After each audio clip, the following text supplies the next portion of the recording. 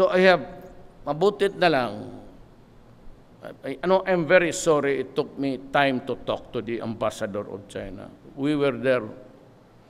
We were discussing for hours. Lahat na, China about Laos and what to say in the coming months. And it always ends up with hindi naman lahat, there are so many contentious issues. And even just to agree on the things that we are agreeable, mahirapan na ako. Much more for the things that we disagree with. Kaya minsan inabot na kami niya ng umaga rin. But I have to sacrifice time, and even if I'm really because of my age, I had to listen to him to respond properly. So wala tayong masyadong conflict dyan. I'm trying to avoid a conflict because I want the window to remain open para sa atin. So wala na tayong away sa MN.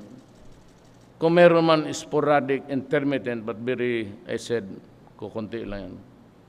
Not the lives really, but in proportion to the dimensions of the conflict. Wala tayong NPA, MN is medyo silent, then MI has agreed to talk.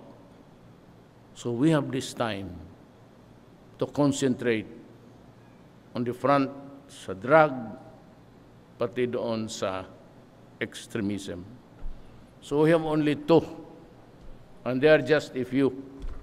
Kaya natin yan pulpugin. Totoo lang. If we unleash really the firepower of the armed forces, ang problema lang baka may, it will so inflame passions because pag may bata tinamaan. But kung talagang tudasin natin yan, matapos natin isang linggo yan. To the last month. So we are lucky that we're able to focus on dito sa Abu Sayyaf.